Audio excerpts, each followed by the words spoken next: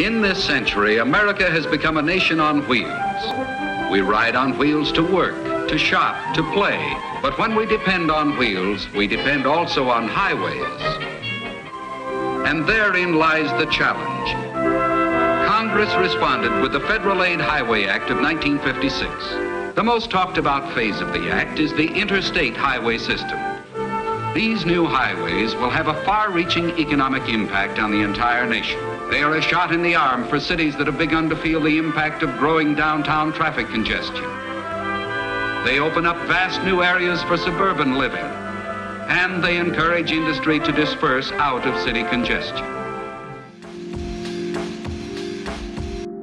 They were supposed to be roads to progress in the future. Built with promises of urban revitalization and suburban convenience, interstate highways invaded America's cities in the post-war boom years. But as these idols to asphalt went up, communities came down.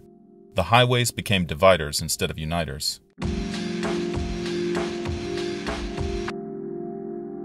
Before the highways, cities were human scale, walkable, with smaller neighborhoods and personalities directly reflecting the people who lived there. There were corner stores, streetcars, bakeries, butchers, and window shopping at the five and dimes. Community was close, and commerce was local.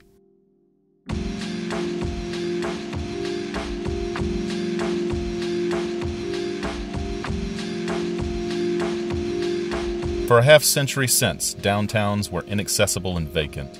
They were nothing more than decoration for interstate travelers passing through to somewhere else.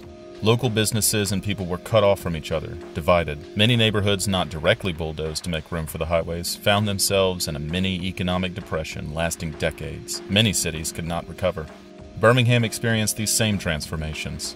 In 1971, Interstate 2059 opened in downtown Birmingham, a barrier dividing the city in twain. Classic neighborhoods like Norwood, Fountain Heights, and Druid Hills were cut off from the rest of the city and are still separated from Birmingham's current downtown resurgence. This roadway has negatively affected downtown Birmingham and continues to do so. 11 years ago, a study commissioned by the city of Birmingham clearly stated the detrimental effects of having this elevated roadway running right through the heart of the city. The 2004 City Center Master Plan highlighted that the vitality that was creeping back into downtown would be blocked from spilling over into the neighborhoods to the north if the elevated road continued to stand. This plan suggested sinking the road in place, thus negating the divider. More recently, an alternate plan has been offered that would relocate the interstate entirely to the north of downtown, along a commercial and industrial corridor. However, successive city leadership and the Alabama Department of Transportation have ignored these plans. Currently, ALDOT is planning to double down with an even more intrusive I-2059, widening the road to 10 lanes, with additional on- and off-ramps constructed through the I-2059 and 65 interchange, known locally as Malfunction Junction. If built, this new bridge will continue the division of the city for another half-century, a decision we will live to regret. Changing Birmingham's downtown to make it more livable and more economically viable is not a pipe dream.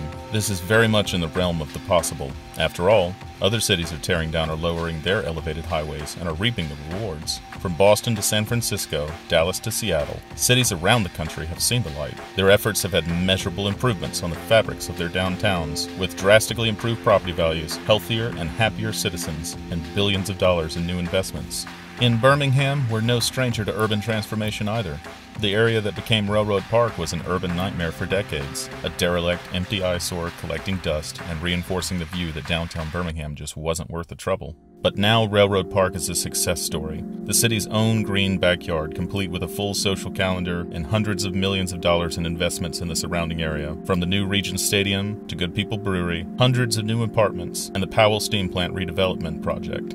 Why should we squander this rare opportunity to bring renewed vitality to the northern parts of our city? If we want to see the kind of Birmingham we dream of, one where citizens are healthy, empowered, and connected, then we must stand up and be counted. Our city leadership and ALDOT must be convinced that the current plan for I-2059 will not improve Birmingham. This plan continues to segregate community and suppress our future. Instead, we need a vision of a new Birmingham, one where unity and inclusiveness are the standard. Half a century ago, we were a city where barriers between people were being torn down. Now it's time to remove one more.